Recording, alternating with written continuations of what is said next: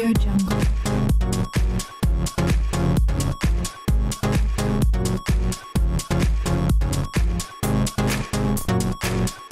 Audio Jungle.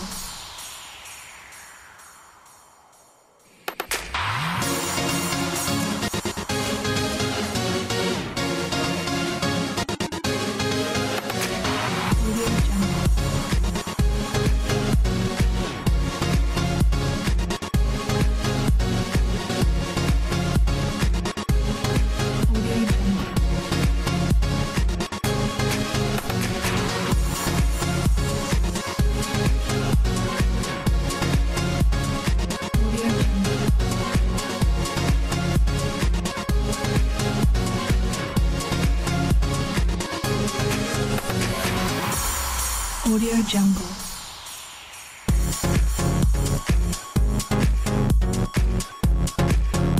Audio Jungle.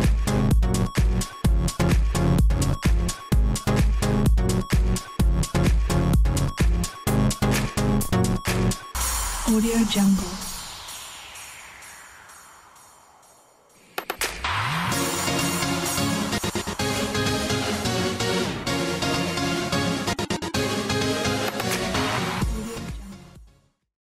Hello, thank you for joining us again for another interesting edition of The Woman in You.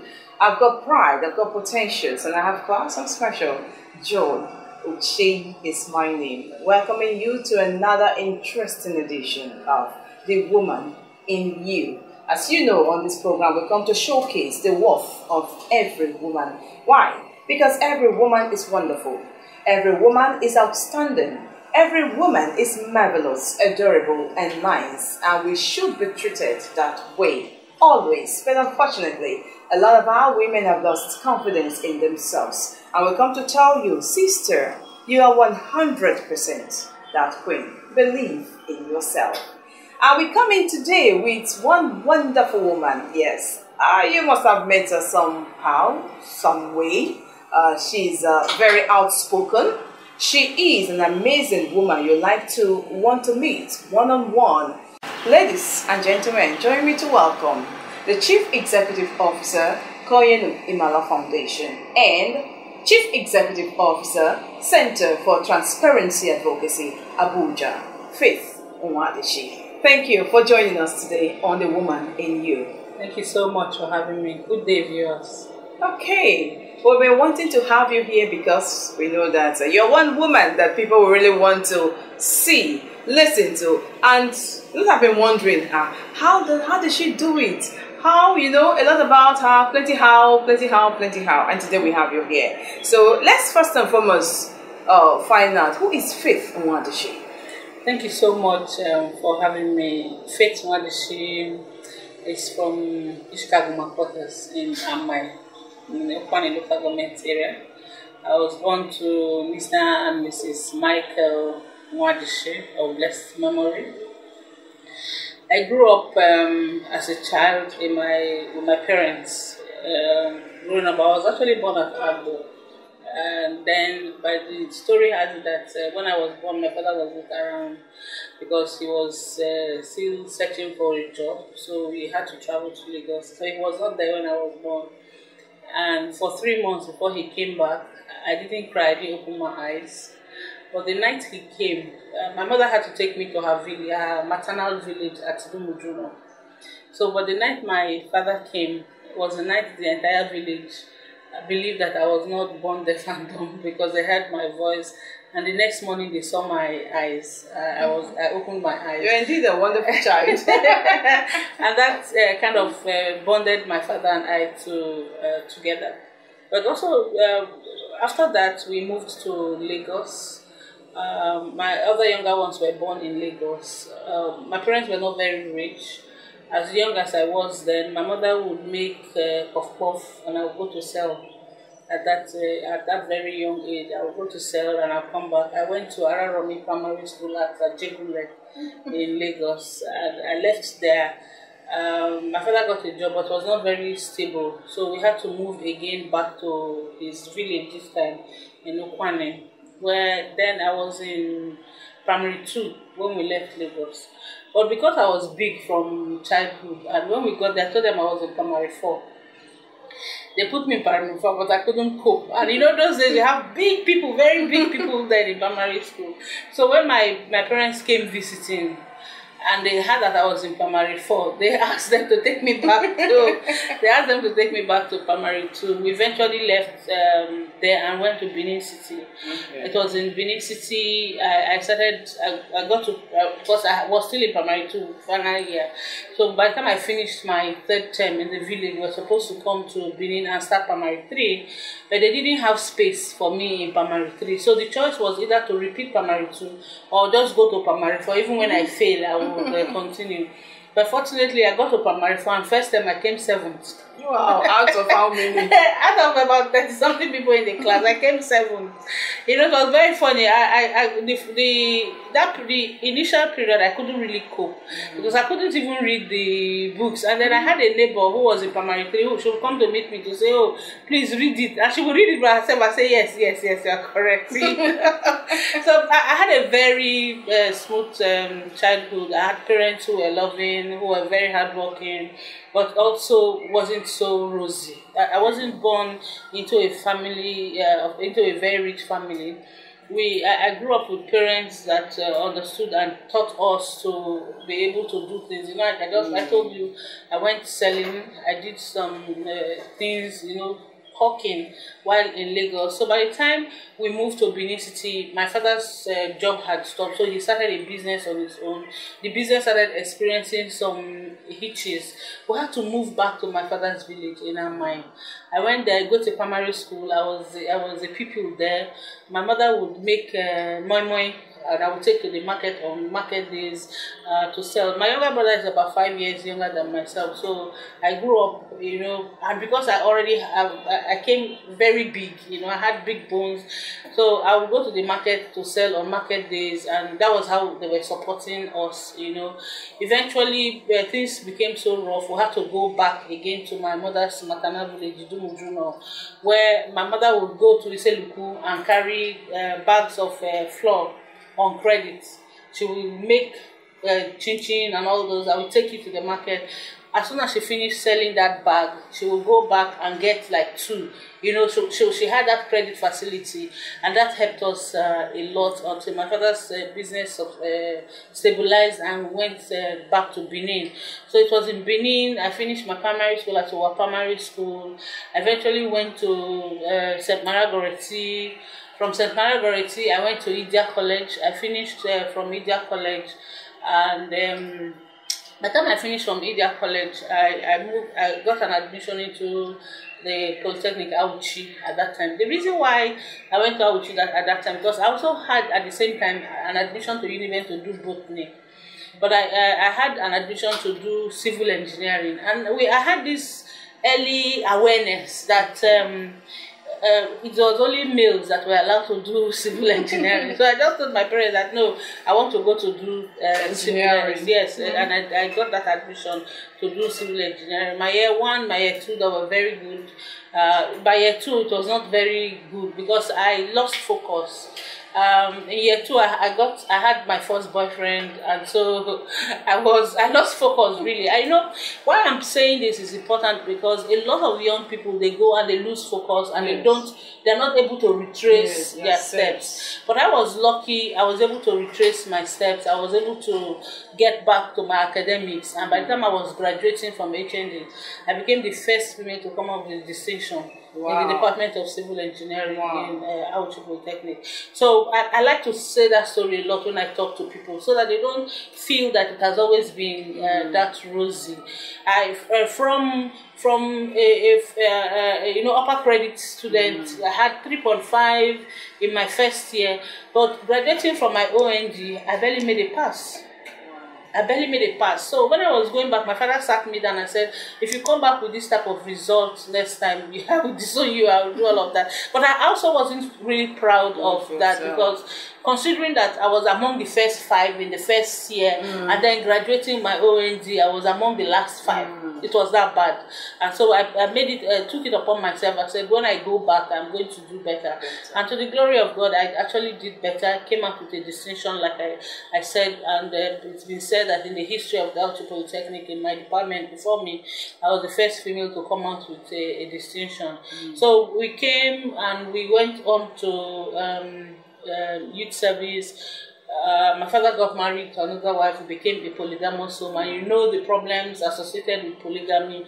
I did my youth service in Lagos. A lot of people will say, oh, okay, you're very lucky to do your youth service in Lagos. But it wasn't really rosy, because now you had that division in the home, and now I was the first person to graduate. My younger ones were still at school. Remember I said the gap I have with my younger ones. I had to begin to look for a way to fend for myself.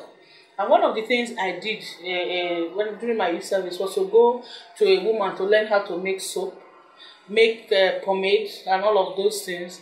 In fact, I eventually started a small school where I was teaching people to how to make soap. But before then, when we were going for my graduation at school, I couldn't even raise the funds to do that. People from church, I was a member of the Charismatic then in Lagos, people from church, from the office. Luckily, I served with the NNPC. So they did a contribution for me to travel. I came back and I had some money. What I did, I went to Balogun Market, I bought ties and shirts. Because I was working in a corporate organization, I would take those ties and shirts and sell to people. Some of them would buy on credit, but I was saving money. It was the money that I saved that eventually went to learn how to make those soaps. I had a stamp for myself, I had all that. I would go to the market, then I was staying in Bariga. I would make a carton of soap and I would take it to Bariga to sell. I was doing all of that until the Abiola crisis started. I had to come back. Then at the creation of the state, we came back to Delta State. I came back as soon as I finished my youth service. There was no job. They were always promising here and there. I went to Kaduna for a job interview, but I didn't get the job. I went to Chevron. I didn't get the job, especially the Chevron job. It wasn't because I was not qualified, but because there was a man there who wanted to sleep with me, and because I refused, he didn't submit the application. Because as a youth corper with NNPC, you had access to those companies. So they were recruiting and we sent, and he didn't submit my letter because I had to travel back because of the Abiola crisis. By the time I came, they had finished all of those things. But it didn't deter me. It didn't stop me from going ahead. Unfortunately, as I was trying to struggle to get my feet, I lost my father. I lost my father in November 1995, and I just finished my youth service. I was just about 24 years old, 21 years old at that time when I lost my father, and I had to take up the responsibility of caring for my family. I had to take up the responsibility of running his business. They had a publishing outfit in Benin. I moved back to Benin. I ran the business. We started having other arms of the business. Opened up, it's a publishing outfit. We now opened up a civil engineering. We had to re-register, to be able to get that. And it wasn't easy because I had younger ones who were just growing up. My younger brother got admission to the University of Port Harcourt in October 1995, and my father died in November 1995, just 1 month after. So it was in the process of doing all that. But while in school, I was a very vocal student. I was a member of the student union, and at a point I contested election into the student senate. I was the only woman. I was voted as the deputy registrar of the student senate, and we started all of those activism from there, right from school. So those things helped my formative years, helped me to continue, and it also exposed me to a lot of injustices that happen. Injustice, women who don't have voices because they are women and because of culture. I was lucky to have a father who didn't believe that because because you're a woman you cannot excel. He gave everybody equal opportunity, and that helped me a lot. From then, after I lost my father, I went back to Benin, started running his business. I eventually joined a group, it's a civil society group called Women in Nigeria. It was actually the foremost women group. A lot of activists that you see in Nigeria today got their teeth cut by being members of Women in Nigeria. I became the Edo State coordinator. At a point, I was the youngest coordinator of the Women in Nigeria group, and I grew from there. They were using my office. I grew to become the National Secretary General of the group. We were confronting the military. We were everywhere. At the time, we had that IBB must go crisis that we came back. I was supposed to have been arrested, but my younger brother was arrested. In fact, his elbow was broken by the police, but we were lucky that he was eventually released. They didn't take him to Abuja. So when my father died, issues around widowhood rights for my mother too. But because of the fact that from school I had that orientation, I was able to fight off some family members who tried to take over my father's business. I was able to fight that. I don't know where I got the courage from, but I guess it's because of my activism and the kind of things I was doing. I was able to get them. There's a particular uncle of mine who came and shared the company, the way, and I just called them and said, before my father died, nothing like that, but I just said it to save the company. When my father died, he already said both of us were going into business together. I've just finished. I have my certificate in civil engineering. He wants to open a construction company. So as it is now, I'm the managing director of this company. So but we're able to do that, and to God be the glory. I was able to hold on to that company. I ran that company until my brother came out from school, and then he came to take over. And I want to tell you that my father died in 1995. I ran that company till about 2006 or thereabouts. And since then till now, I've not taken a kobo from that company. My younger ones are the ones running the company, and they are running it, and they are using it to take care of themselves. But I have been able to set up a company. I called it Faithlin Concepts. I continued to be doing all of those businesses. I went into printing. I would go to companies. I would take contracts. I will go print. I will do printing jobs, and I will send them. So I was making some income for myself, and I was able, through some of the incomes I was making, I was able to make some savings, and that was how I first founded the Koini Mala Foundation. The reason for founding Koini Mala Foundation, as the name is to show to the people that, one, you cannot give what you don't have. You need to be able to have some certain capacities, understand certain things before you can even give it out and showcase it.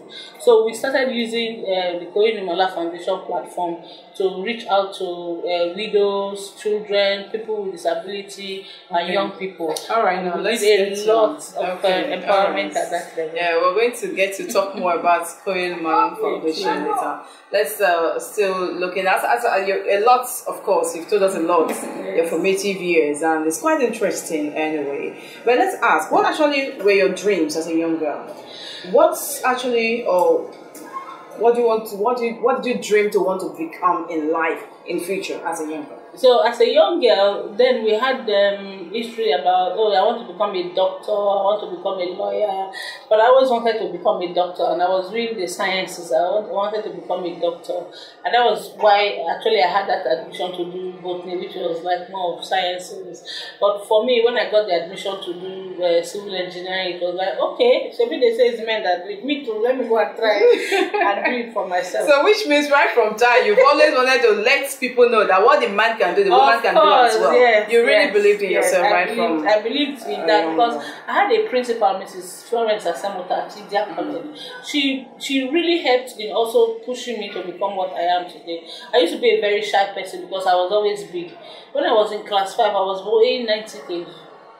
So I was really big. And so people will bully me, people will laugh at me.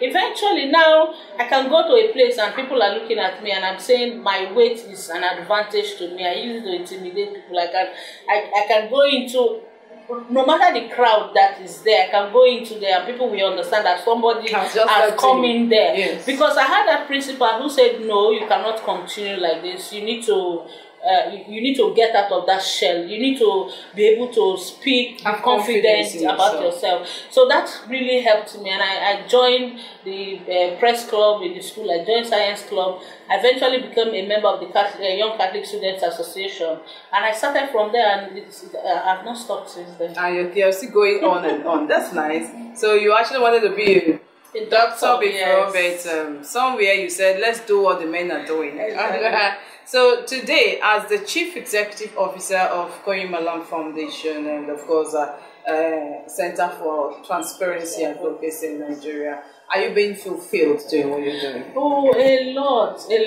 I see that a lot of the injustices that I see happening, I have been in a position to address some of them. I may not have been able to address some of them, not just at state level. I have been able to do that at national level and also at international level, and that has given me a lot of satisfaction. There are times when I tell people, say, I've paid my dues. I need to begin to.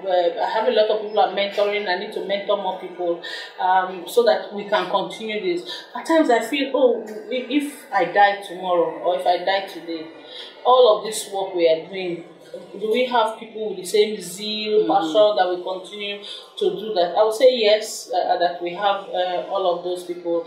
I thank God that with the work I have done, I have been able to change a lot of things. I've been able to put smiles on a lot. There was a time in Delta State, I was supporting about 1,000 orphans across Delta State. So, and that brought a lot of joy to me. There was a family we met in Edo State during some of the projects we were having, and this old woman was taking care of the granddaughter. And we gave her just 3,000 and she started crying. She sells kola nut. And she said, you know what, my daughter, it's not that I've not seen this money, but I have never held it together like this. I have never counted this money that you have given me together like this. She sells kola nut and she was able to do that. Another time we went to a community and we saw a woman that's blind with 5 children blind, abandoned by her husband in Edo State, Eastern Central Local Government area. So, but we were able to now get her to the hospital and they started taking care of her. A lot other things I can mention. So when I sit down and think about all of that, I'm happy. I think that my father will be happy in his grave. Yes. My mother also will be happy. I lost my mother in 2015 to say that this is what I have achieved. But it wasn't easy. When I started, especially when I started activism and set up my organization, I didn't get a lot of support from my family.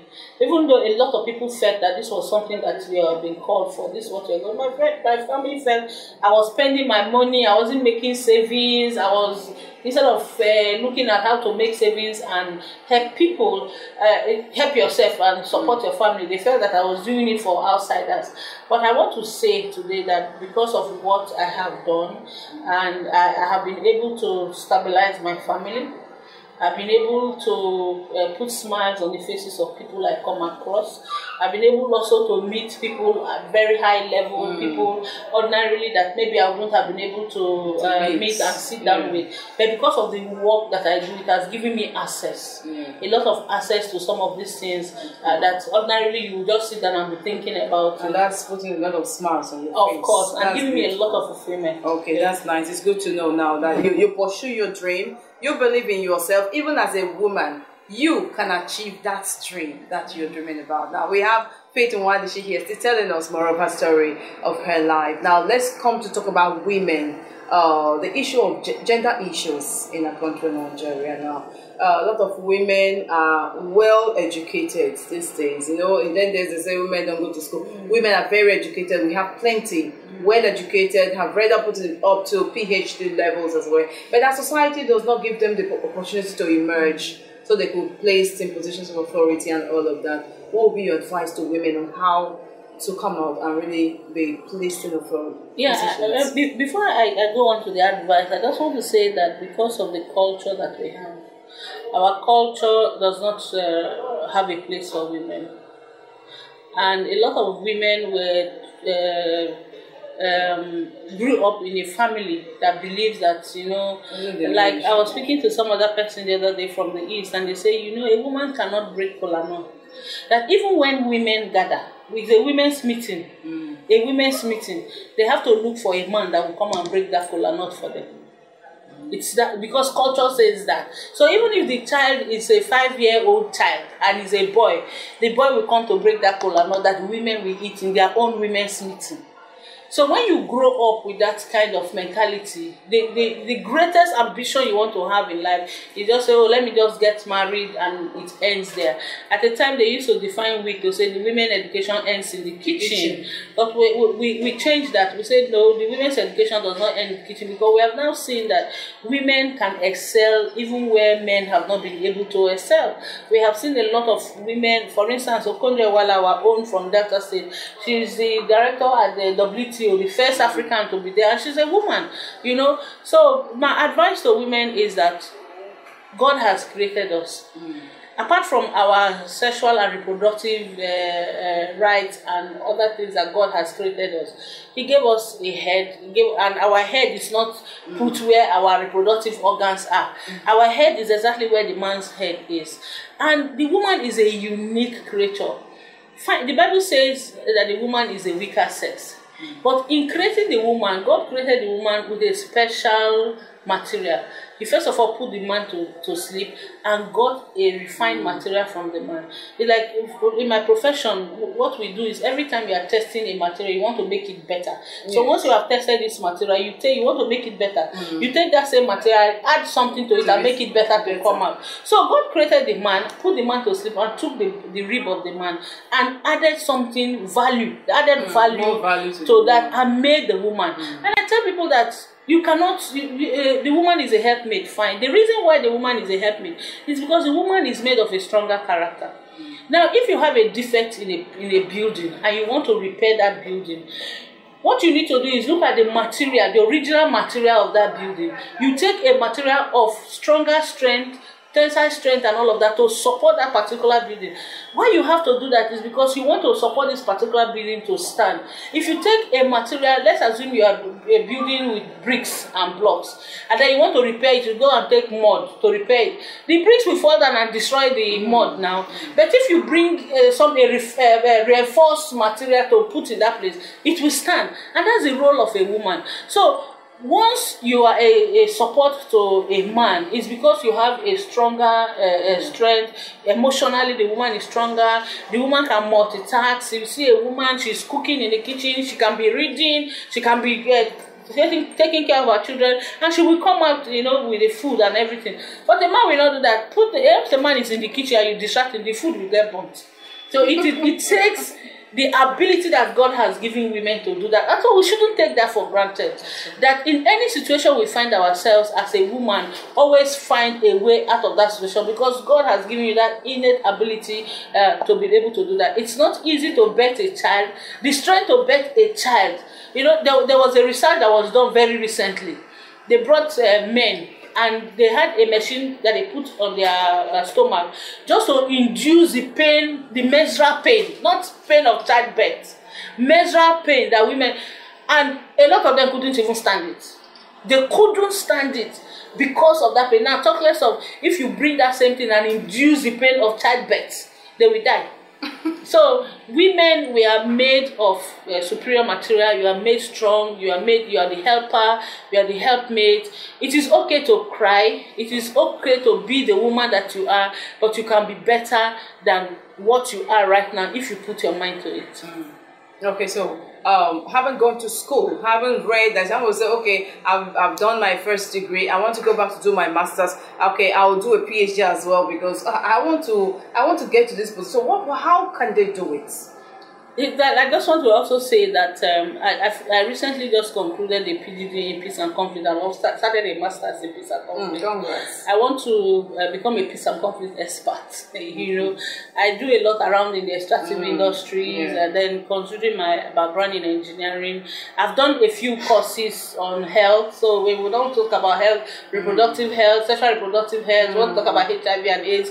I can actually give a lecture and do all of that. So that's very multitasking. working right now. You're only doing this and this and that. Exactly. So it depends on how you put your mind to it. And luckily, there are a lot of institutions that do online training now, and you can manage that with your own time. You look at it and say, this, if I'm going to do a 2-year course and it's going to be too stressful, you can actually extend it to a 3-year course, and you're able to do that. It is important that women get this capacity, get this knowledge. One is that you have your local intelligence. Another thing is, when you add education to that, it gives you an edge over the person who doesn't have an education. And as a woman, when the way you have been created, you add education to that, you see you have a broader view to issues. You are able to make money, because when you go into business, you're able to make money, and also you're able to manage people. So whatever sector you find yourself, you need to be able to do. And that's why it's important we are saying women should come into politics. One, women are, originally made as managers. And that brings me to first cut into you right now, because a lot of men don't believe in politics. We know the 2023 elections are around the corner right now, and we've been crying break the bias. Yes. I was just discussing with you before I came on cameras that a few days ago, the High Court in Nigeria has asked federal government to implement 35% affirmative action for women. But how can we do it if we don't believe in politics? A lot of women say politics is dirty. They say it's a dirty game. So how can you now, with the position where you are and the things you've been doing, what will be your advice to women, and how can we change that mindset of politics being dirty, and that's why women can't really want to get themselves involved in it? Yeah, when something is dirty, you need clean people to come in and clean it up. And my advice is that we need more women to come in and clean it up. If you look at the constitution of most political parties, they just give mere mention to women and issues of gender. You need to have women who are card-carrying members of that political party supporting themselves. In the past, you have a woman leader. They say it's the women's leader. But now, Josephine Aneni, when she was made the woman leader for the PDP, she redefined that role to say that this person, this woman, is not a leader of women, but is a leader in the political party. So that the respect you are called, the respect and privilege you are called to the male leaders, you also are called to the female leader. Having gone past there, we need to have more women who are card-carrying members. We need to have women protect themselves, and we need to have the leadership of political parties understand that women can play an active role. That's why I'm very happy with that court ruling. I hope that it will translate to what the National Assembly will do, ensuring that the 5 bills that women, for instance, I don't understand it. I, as a woman, if I marry a foreigner, my foreigner husband cannot become a Nigerian. But my younger brother can marry a foreigner, and immediately the person becomes a Nigerian. That is even lighter compared to when I'm from Delta State. Maybe I marry somebody from Imo State,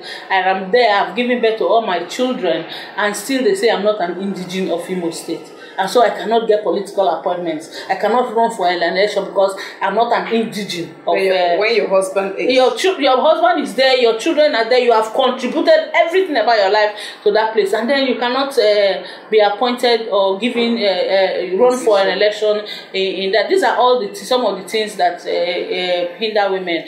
But we need to keep fighting it. We need to keep fighting it so that women who have made it. Another thing that we need to also do is women who have been elected should mentor other women, should open the door for more women to enter. You don't lock it after you have passed.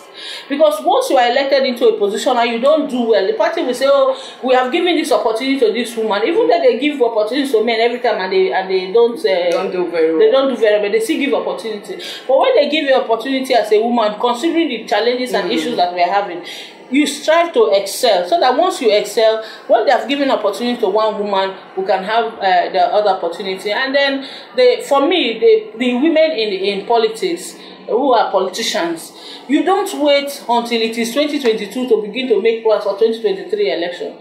Those people who are running election in 2023 started way back from 2011. So, and that's what we do. We wait, and some people feel that, oh, you need to be giving it. You have to fight for it. You have to make contributions to the political party. You need to be part of the process. They understand what you are doing. Nobody will call you from home and say, come and take this, if you have not been part of a process. So we need more women to be card-carrying members of political parties. Those who can do it, those who can sustain it, should come out, and then more women will support themselves. Women need to go beyond just buying ashwebi for political rallies. When they begin to believe that politics is not dirty, they will come out. Yeah, no, but even when people say that politics is dirty, the whole electioneering process, the value chain of elections, women are always there. It is when they come out and vote. Yes, they come out and vote. Even that, the voting is actually the last part of it. When you go for rallies, it is women that you see there. When they're the ones who will wear the uniforms, do very colorful, just paint up the place. The day women say, if you don't give us a ticket, we will not go for your political rallies, things will begin to change. Okay. I think we can start from there. Yes, we can start from there. Yeah. Now, a political party wants to hold a rally, and you say, oh, give the women money, let them go and buy food. And you buy wrappers for them and say, come and wear and co. You come there, at the end of the day, they give the women like 1,000 naira. If those women don't come out there, that political rally will fail. They don't say, okay, what do you want? Give us 2 slots. Let it be women that will be part of it. And things will begin to change. We'll begin to have a conversation. That's beautiful. Yes, I think we're going to start from there now. Even as 2023 elections are drawing very close. Yes, I think we'll start from there. Let's begin to have these conversations and begin to take decisions concerning what we want. Because like they say, if you don't come out, nobody's going to come to your house to drag you out. And if you don't speak out, this is what you want, nobody's going to give it to you. So it's time we women will begin to speak out. And because we want a voice, we need to get involved. Yes, we talk of inclusivity there. We need to come out to be inclusive. Exactly. Let's go on to talk about women and career. Some pursue politics as their career. Some education-wise, and some other things, maybe bankers building on that as a career. How will you advise women to be able to build career, hold on to it, to really pursue it, to achieve their dreams, and as well hold on their family? Because we keep talking about family as well, because there's no way you can do without the family, because like they tell you, it's the woman that takes care of the home. Yes, traditionally in African setting, they tell you it's the woman that takes care of the home, so the woman must sit at home. That's where it started from, women sitting at home and becoming housewives and all of that. Before now we begin to get awareness and begin to realize that you need to do something for yourself. Like a mother told me one time, as a woman you need to have money of your own. So we start working now. But somewhere along the line you see women saying, oh, I can't, I had to drop out from school or something like that, or I had to resign from work because I need to, you know, take care of my family, take care of the home front. So what would be your advice to women on how to hold on to a career, pursue it, and keep your hook from together? The advice I will give is that women should find a balance. Women should find a balance between career and home. And in finding that balance between career and home, you need to also take a conscious decision, because it will take a toll out of you. It's either you want to decide to be a full-time housewife, or you want to be a housewife and at the same time a career woman, because you want to put food on your table, you want to be able to hold your own, you want your children to grow up and understand that because you are a woman doesn't mean that somebody has to pay all of your bills. In fact, these days, yesterday I was out with some colleagues, and then they came out, they brought the drinks and the food, and I said, okay, the next round I'm going to pay. You know, and they're like, oh, well, how many women want to do that? I said, well, there are so many women that are like me who can actually take friends out and pick the bill, you know, to pay for people. But some people also have that mentality that because I'm a woman, the man must always pay. That way, what you are doing is that you are belittling yourself. You're also selling out your birthright. If you cannot hold your own, even if nobody is saying come and bring up all of the millions, but at least have something that will give you respect within your home. It's not always about, oh, I can cook the best meals, I can sweep the house, but once you are able to make 1 naira and you call this one your own, there is this kind of pride that comes. And now if you take a statistics around, I'm telling you, a lot of women are becoming the breadwinners of their home. If they didn't acquire the skill to be able to do that, they wouldn't have been able to do that. I know there's a lot of tension, but we need to find a balance so that even when you have that, there has to be a respect that is reciprocal. You know, what I don't agree with is, you know, at times when the man is the one actually picking the bills and he's talking down on the woman, society sees it as something normal. And then once you change the wheel and the woman picks the bill and talks back to the man exactly the way he has been talking to her, oh, they say this woman, your money don't they enter your head and all of that. So very important that we should begin to teach our girl child the importance of having an income.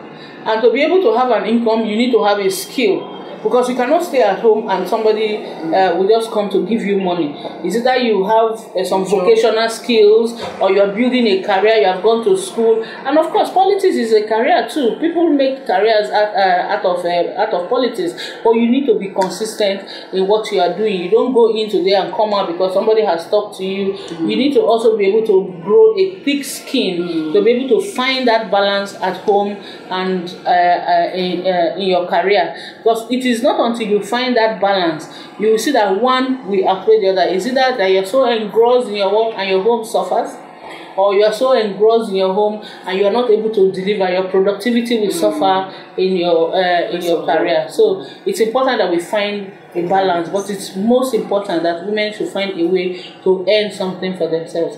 There's a lady I buy akara from in Abuja. She has a master's. Wow. Yes. She has a master's, and every year she celebrates that her akara business. The last time she gave me a bottle of wine. Wow. She has masters.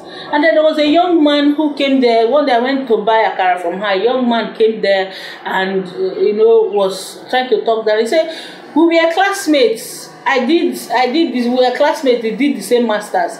Is it because you are from certain part of the country and I'm from other part of the country, I'm not able to get job? That's why you come to talk to me here. Were you better than me in class? Wow.